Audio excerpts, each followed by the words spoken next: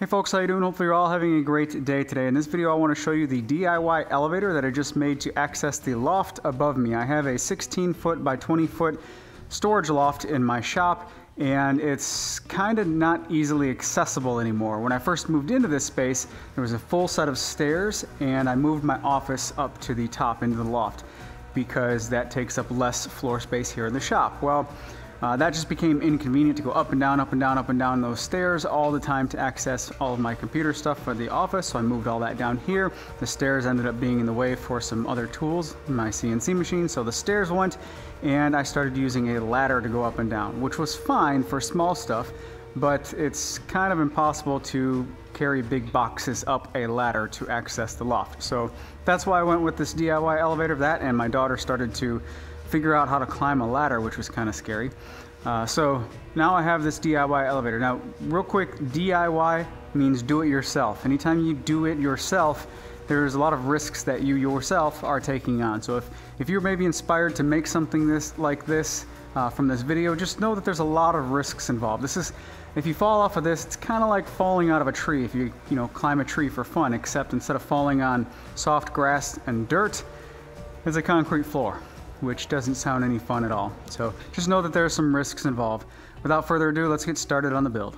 To guide the elevator up, I'm using 4 pieces of 1 5/8 of an inch super strut. The loft floor is 10 feet off the ground, and to allow the over travel into the upstairs space, 3 of these will be used for the 2 vertical travel locations. The 4th will be used to suspend the hoist. The hoist is a generic hoist that I picked up online, and you can find these electric hoists from various different vendors with various different load capacities. They all look the same, so my guess is that they are manufactured in the same place and branded for different vendors.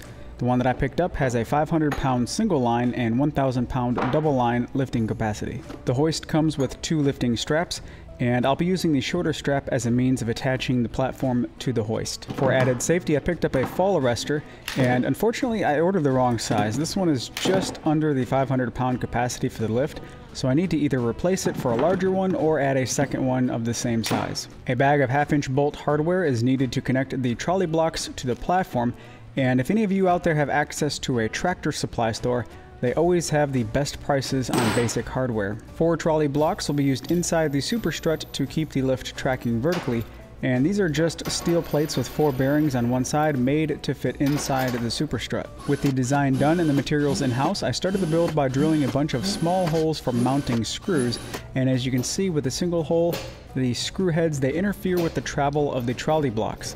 The solution is to cut a countersink for each of the holes, and this will allow the screw head to sit a little bit lower. To prevent it going too deep with the larger drill bit that I used a washer and a block of wood as a depth stop. This worked really well, but I did have to come back after the fact and make a few of these holes a little bit deeper once everything was installed. Here's the view from upstairs. These are the 2 posts, 10 feet apart. This one and this one. This is originally a pole barn structure. This is a 2 by 10, I think, spanning the distance, and that's what the mini split is mounted to.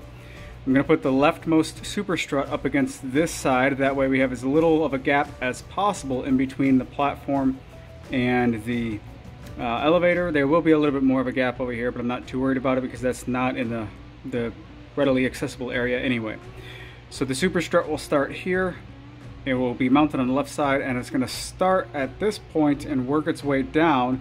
And then I'll have to cut a short filler piece for the bottom side, and I want to do it that way so that the longest piece, the solid 10-foot piece, is going to span both the wall below as well as the structure I have to build behind it over here, rather than having the 10-foot piece touch the floor and stop at this platform level, and then have a second piece up here that is simply only connected to the structure I build behind it.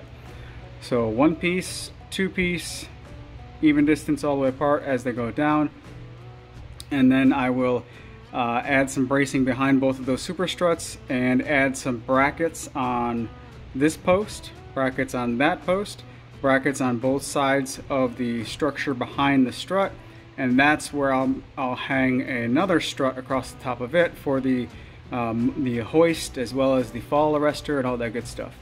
So I just wanted to give you a view up here before I get these pieces mounted. Step 1 is to add the left side super strut referencing off of the left side of the opening and an inch or so below the horizontal mini split board above. A filler piece is needed to go below the full section on both sides, and I can go ahead and cut 2 pieces to the same exact length. The offcut piece was clamped to the side of both the top full section and the bottom short section to make sure they are perfectly in line when securing them to the wall. I secured the right side in the opposite direction, bottom to top. First, a spacer block of wood was used on the floor to locate the track at the exact spacing I needed, and then the full-length piece can be very carefully stacked on top and then clamped in line with the bottom piece with the offcut once again. The spacer block was used to make sure the 2 tracks remain parallel. Before starting this build, I worked out the entire design in SketchUp, and for those who are interested, I already published a video covering my design process. The design calls for 4 sheets of 1/2 inch CDX pine plywood. Nothing fancy for this. This is purely a utilitarian project that just needs to get the job done. I need it to function and not necessarily look a certain way.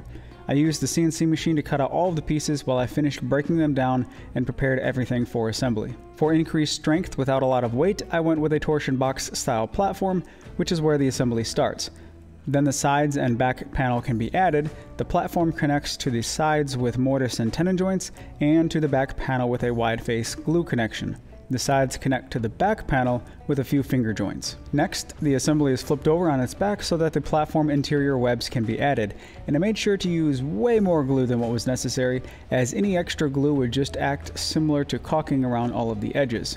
More glue and the bottom of the platform is installed the same way, and I'm using nails to hold the pieces together, but that's just until the glue dries. The main holding power comes from all the glue after it dries. The last piece of the platform assembly is a wide rectangle that goes across the lower back panel, and this is to further strengthen the back panel right where the lifting strap will be. And the last step for that day was to create the brackets for mounting the horizontal super strut upstairs. 4 brackets with a total of 2 pieces of plywood each. After that, I let everything sit over the weekend for the glue to fully cure. Back in the shop on a Monday, the work starts by breaking down some solid wood boards. Wood pricing is pretty crazy at the time of making this lift. It was actually less expensive to buy southern yellow pine 2x6 boards than it was to buy white pine 2x4 boards. These pieces are for added support for mounting the trolley blocks. My SketchUp design called for a 1/2 inch spacing away from the wall, so a spacer block was slid into place and the lift pushed up against it. Then the outside solid wood piece is attached with a lot of glue and a few wood screws from the inside. Then some 1/2 inch holes were drilled and the trolley blocks were attached with a few 1/2 inch bolts. With the bolts in place, I could measure and fit a board between the bolts on the inside of the lift, and the purpose of these pieces is to add strength to the side to back connection. I did not record anything up here because, well, there's a big hole right there, and my _1 goal is to not fall through it rather than move the camera around. Let me walk you through what we have. This is a piece of super strut holding the engine hoist, or I'm sorry, electric hoist, not an engine hoist, electric hoist. And it is secured to the structure with 4 of these brackets that I installed. These brackets, each one of them is 2 layers of 1/2 inch plywood laminated together, and the outermost are secured to the actual structure, the 6x6 posts, and the inner 2 are secured to some studs that I added to support the vertical super strut. So these studs that I added are secured to the top plate down here on both sides, but on this side it's also secured to the joists of the loft, and then they are both secured to this beam that I already had, not beam, board that I already had up here for the mini split. So a lot of secure attachment points. My biggest concern was this piece right here, this board that I put, flexing this way as the force is being applied, because it is on this side of the attachment point, so it's going to pull it this way. I don't think it's going to be much at all, especially considering that these vertical pieces of super strut are 10 feet long, and I started the 10 foot right here, so it's like 4 feet up here and then 6 feet on this wall below it. So in order for this to flex out, that piece of super strut has to bend as well. I just don't see that being an issue at all. What else did I not say? This electrical outlet. So one of my concerns here is this hoist is right below this mini split, and A mini split, it's got an air conditioner in the summertime, so it's going to have some condensation. Now if you keep these things clean, which is the whole goal of these filters, if you keep the dust out of the inside, then that drain should never clog. In the event that it does clog, which like I said, these are doing a really, really good job, so I don't see it happening, but in the event that it does clog, I do not want it dripping onto an electrical device. So I wired up a dedicated receptacle on a breaker in the main panel, 100% for this hoist. That way at all times it's always turned off. That way there's no electricity excess just floating around in here for water to drip on it. So if I need to use it, well obviously if this starts leaking, I can see down below that there's a water problem, and I'm not going to turn it on. I'll fix the problem. But like I said, in the event that it does start leaking, I don't want this to be powered at all times. So the main breaker will be turned off to that receptacle at all times except when I need to use this lift. That also accomplishes one more thing as far as security. I extended the remote, and I don't want to lean over too much, I hate this hole, to that location down there, so it can be accessed down below. But I'm going to loop it up and hang it up high so small, short people, kids, can't easily access the remote. In the event that they do get the remote, the power is going to be off anyway, so it's kind of a little bit of a redundancy of safety. Not only that, but nobody has access to my shop unsupervised. No one's in here without me. I think that's it for all the work up here. I have not tested this yet, so I'm going to go down below and see if I can turn the breaker on and drop that down, and then I can just connect all the dots downstairs to get this thing working. Very little work left to do. This is when I realized I forgot to install the lifting strap before bolting the lift in place. So I had to use a pry bar and a bunch of blocks to kind of get a mechanical advantage to lift it up off the floor enough to gain access to the bottom.